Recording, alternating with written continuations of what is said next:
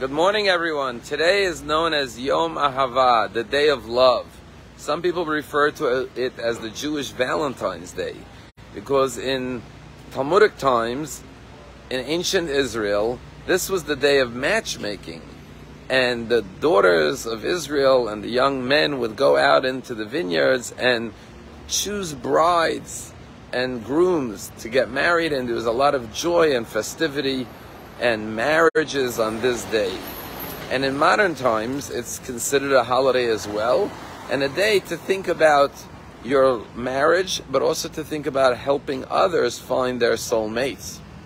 Now, in Hebrew, the word ahava, which means love, is not like in the romantic movies or novels, because the word ahava, the root of the word ahava is hav, which means to give.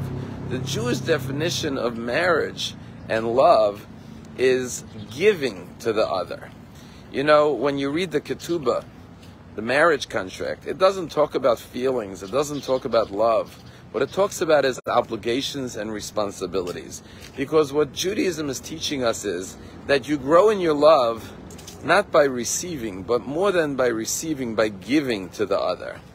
That's why we love our children so much, because we give so much to them, more than they could ever love us, because we give them much more than they can possibly give to us.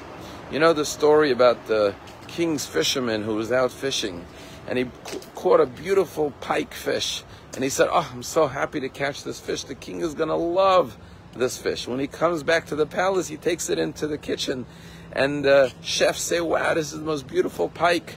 The king is going to love this fish." And the pike was so happy because he figured, if the king loves me, I'm going to live a long life. Well, when the chefs took out their knives and lifted it to kill and cut the fish up, they realized that the king doesn't love the fish. The king loves eating the fish and loves how the fish makes him feel. Sometimes we think of love as, I love you, meaning I love the way you make me feel when I'm with you, as opposed to I love you, and therefore I want to give to you. I want to care for you. I want to make you feel good in my presence. There is a story that Rabbi Levi once said, that I learned the meaning of love for a fellow from two drunk people. He said two drunkens were walking. They were both drinking and drunk, and one said to the other, "I love you." The other one said, "If you love me, tell me what hurts me, what pains me." And he said, "I don't know." He said, "Well, then you don't really love me."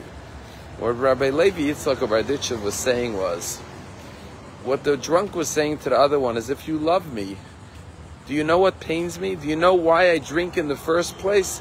What hurt, what pain am I trying to numb by drinking and getting drunk? And when the other drunk said, "I don't know," he said, "Well, obviously you don't really love me. You just love drinking with me because it's fun. It's good to have a drinking partner. But you don't really love me, because if you love me, you would know what drives me to drink in the first place." In our society, we say, "I love your car. I love my house. I love my boat. I love my suit. I love my jewelry." We throw around the word love so easily. But in all of these cases, we don't love those objects. We love having them and possessing them.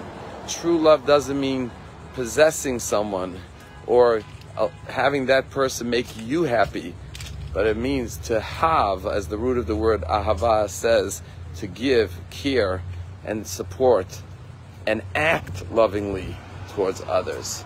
Have a beautiful Yom Ahava, a beautiful day of love and matchmaking. And may everyone seeking their soulmate be blessed to find their soulmate very soon.